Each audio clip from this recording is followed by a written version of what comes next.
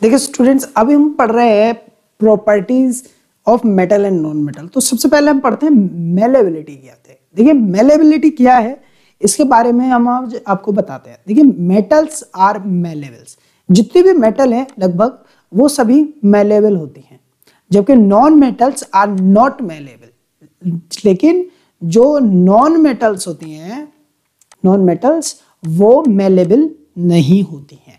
तो पहले पता करते हैं ये मेलेबिलिटी होती क्या है। ठीक है, तो the property which allow the metals to hammered into the sheets is called malleability. ठीक है, तो मान लीजिए ये एक एल्यूमिनियम है, ये मान लीजिए एल्यूमिनियम मेटल है, हमने इसकी बॉल ली, राइट, और फिर इसको यूजिंग अ हैमर, एक हैमर को यूज किया और हमने इसको बीट किया, इससे बहुत ज्यादा पीटा, तो क्या होगा, थोड़ी देर बाद इसकी शेप थोड़ी ऐसी हो जाएगी और फिर इसकी शेप थोड़ी ऐसी हो जाएगी और फिर ये इतनी थिन लेयर में बन जाएगा जैसे एक शीट होती है। तो इस प्रॉपर्टी को बोलते हैं मेलेबिलिटी। तो ज्यादातर जो मेटल्स हैं सभी वो कैसी हैं, वो सभी मेलेबल हैं। ठीक है, अच्छा आगे पढ़ते हैं। अगर नॉन मेटल की बात करें तो नॉन मेटल्स बिल्कुल भी ऐसा कुछ नहीं होता। मान लीजिए हम एक सल्फर ले, सल्फर क्योंकि नॉन मेटल है, ये सल्फर का पीस है, और हम इसको जैसे ही हैमर से मारेंगे तो ये शीट्स की फॉर्म में नहीं टूट पाएगी। क्या होगा, इसके साथ ये बिखर जाएगी और ये इसके बहुत सारे पाउडर टाइप कुछ बन जाएगा इसको मारेंगे तो। लेकिन हम इसको टर्न नहीं कर सकते, शीट्स की फॉर्म में हम इसको चेंज नहीं कर सकते।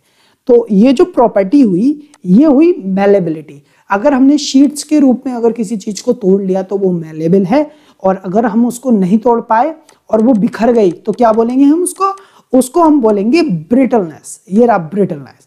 तो the property due to which non metal break on hammering is called brittleness.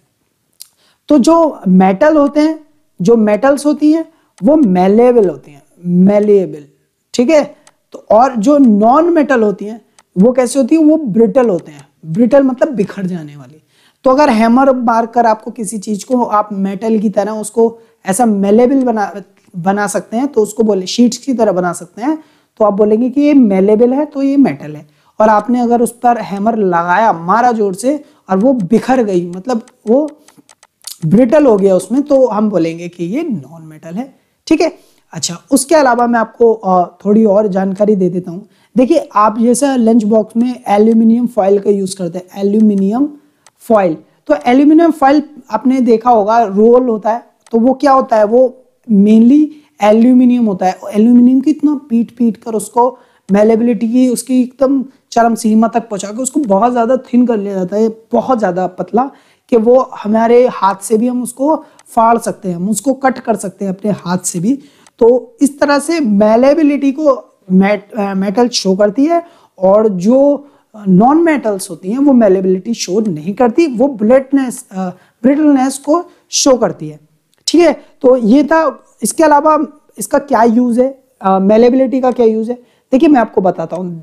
मान लीजिए कोई आयरन है, ये आयरन है, तो क्या जो ब्लैक स्मिथ होता है वो क्या करता है, इसको इतना मारता है, शीट्स में तोड़ लेता है, उसके शीट्स के बाद वो काफी उसका यूज करते हैं। देखिए आपने घर में अपने देखा होगा कि कुछ एक्स होती है, राइट, तो एक्स जो होती है वो इस तरह की होती है लगभग। तो एक्स में जो ये आयरन यूज किया गया है, ये मेलेबिलिटी का एग्जाम्पल है। इसको पीट के ऐसा बनाया गया। अब यहाँ पे देखिए आप, यहाँ पर देखिए ये शीट के रूप में इस तोड़ लिया गया है इस मेटल को। लेकिन अगर आप पेंसिल की बात करें, पेंसिल में ये क्या होता है, देखिए ये होता है ग्रेफाइट। तो ग्रेफाइट जो होता है वो मेनली कार्बन होता है, राइट। कार्बन क्या होता है, कार्बन होता है नॉन मेटल। तो कार्बन नॉन मेटल होता है, लेकिन अगर आप पेंसिल की निप पर अगर आप हैमर मारते हैं तो क्या होगा, ये बिखर जाएगा, ये ब्रिटल हो जाएगा, ये इधर उधर चला जाएगा। तो हम बोलेंगे कि ये ब्रिटलनेस शो कर रहा है, तो इसका मतलब ये नॉन मेटल है। मेनली जितने भी नॉन मेटल हैं, कार्बन पार्ट्स, जैसे चारकोल हो या कोल हो, तो कोल तो मेनली कार्बन होता है, ये बात आपको पता होगा, है ना। तो अगर हम इसको तोड़ेंगे तो ये शीट के रूप में नहीं होगा, मतलब मेलेबल नहीं होगा, ये क्या होगा, बिखर जाएगा और ये ब्रिटलनेस को शो करेगा। तो इस तरह से अब हमने सीखा है मेलेबिलिटी क्या होती है। ठीक है, अब हम सीखते हैं डक्टिलिटी क्या होती है।